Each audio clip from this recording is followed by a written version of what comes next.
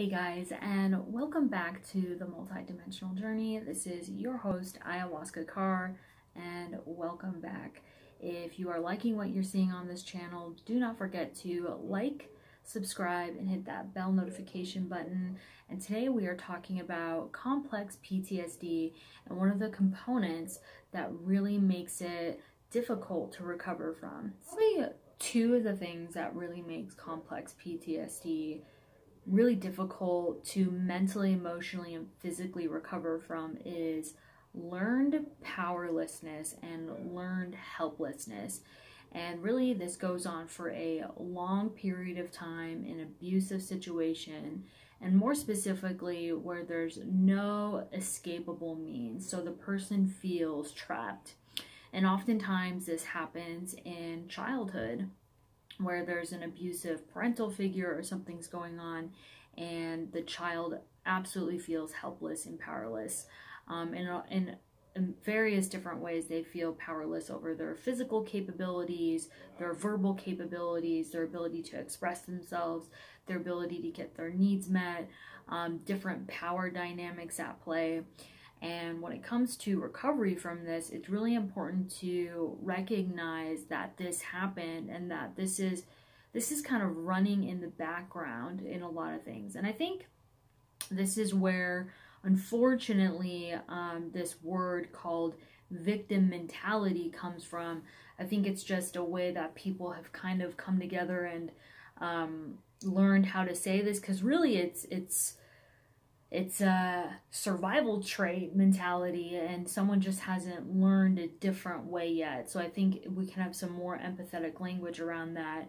And then so if you're a coach, who's trauma informed, if you're a mental health professional, if you're a shaman, if you're a person who works with meditation, anyone who's working around deeper work with people, doesn't matter in what capacity, it's really important to just understand this concept of sometimes when you hear somebody's narrative and it sounds like, they just don't have any agency over their life, try taking the person deeper. Try asking questions around that. Try to slowly take that person into that narrative rather than avoiding it or discounting it, which in my opinion only makes it worse.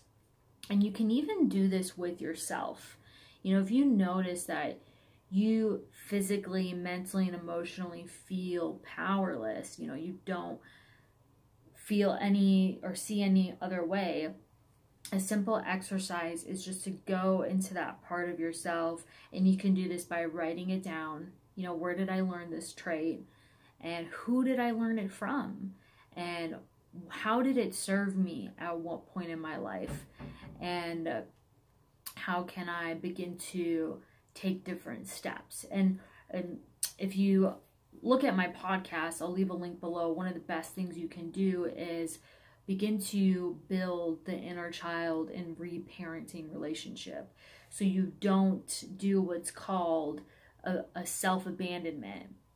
And I think this is the result of the powerlessness and the helplessness. We often just give up because that's what we had to do to survive.